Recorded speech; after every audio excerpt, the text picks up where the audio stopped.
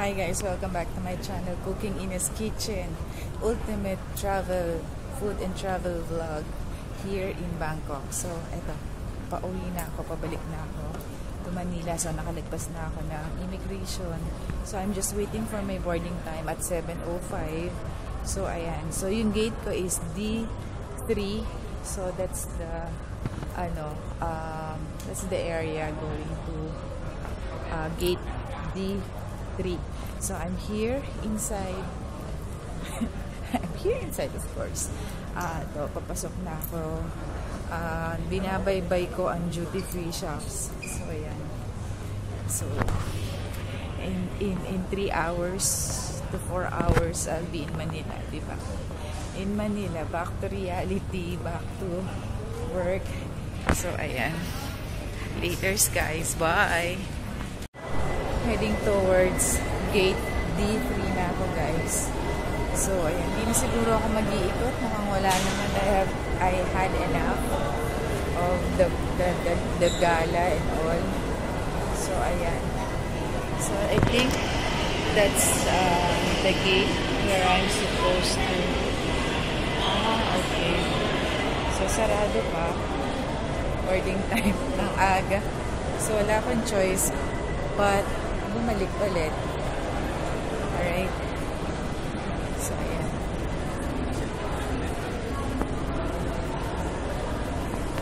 So, gate 2. Sarado pa yung gate. Ikot muna ako.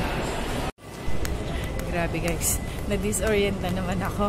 Para ako naloka kanina. Sabi ko, hindi ko makita yung gate D3. Ang tanga-tanga ko talaga pagdating sa direksyon. So, ayan. Para sigurado, hindi na ako aalis sa pwesto ko. May pwesto na ako sa gate D3 para pag boarding at 7:05. Pag nag-start ng boarding, immediately, ayan, tumatakbo ang mga sila. So, ayan. Grabe, kaloka. Doon na ako tatambay talaga. As in. Ayoko nang maloka pagdating sa direksyon. So, ayan. Flight TG620. 7:45 yung aming flight. So, siguro start na ng boarding. Ayan, may mga nakatambay na rin. So, a little later, guys. Bye! Sakto yung dating ko. Grabe. Ito na. Boarding na kami. Local time 6:49. Wala na akong check-in luggage. Ay, wala na akong hand carry. Ayan na.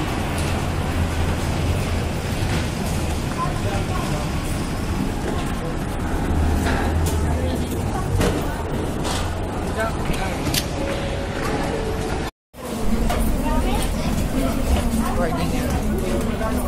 Balik na ng Manila.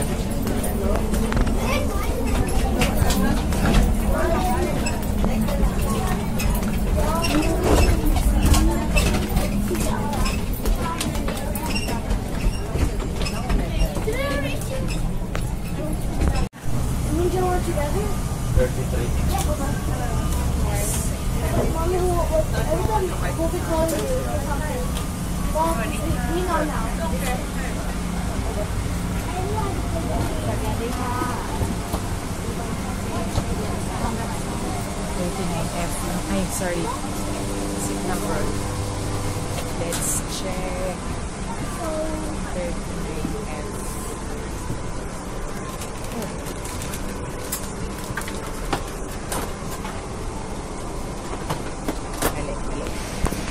Excuse me.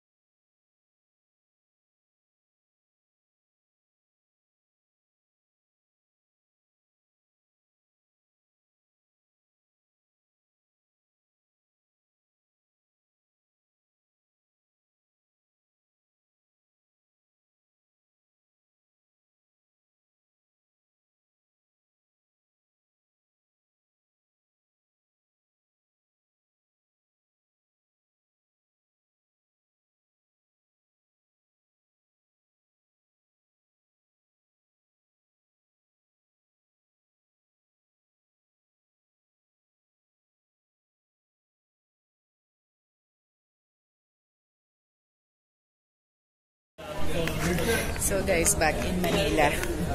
Ayan. Wala, ganun na ulit. Balik sa dating gawin. So it was a wonderful experience. Sobrang na-enjoy ko yung stay sa Bangkok because I was able to see and experience and witness how to cook authentic Thai. So hoping for more activities like this, more travel, more trip, more vlogs for you guys para sa ating ultimate food and travel vlog by Cooking Ina's Kitchen. Until my next video, guys. Bye!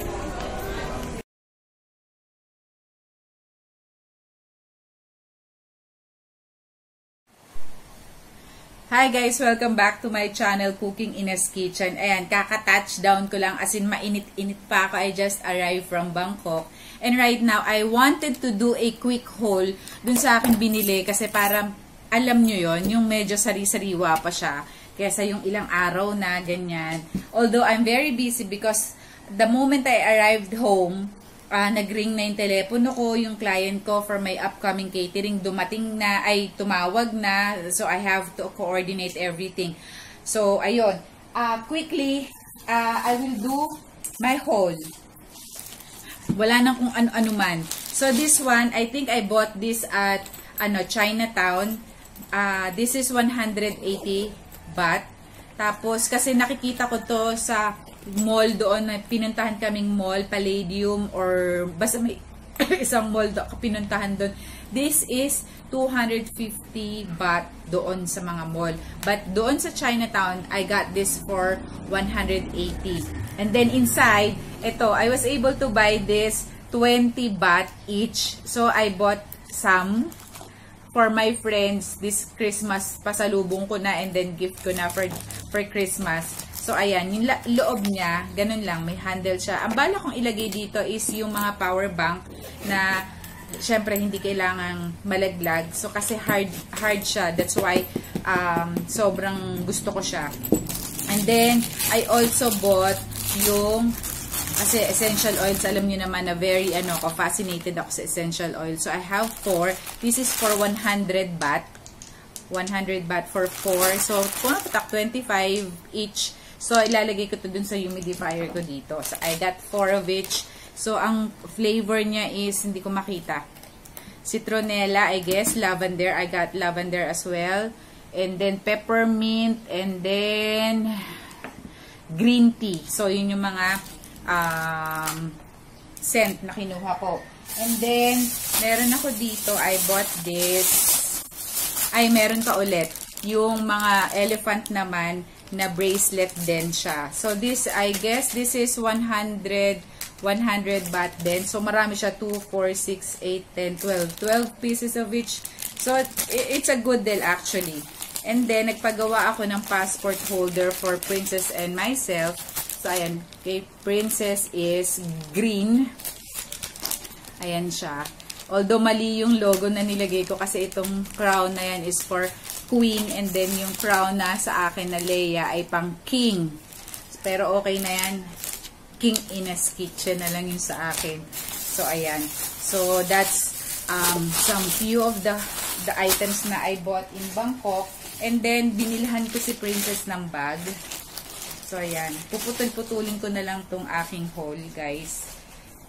So, ayan. This is cute. I got this for 200 baht. Okay na, 'di ba? This is good. This is already good.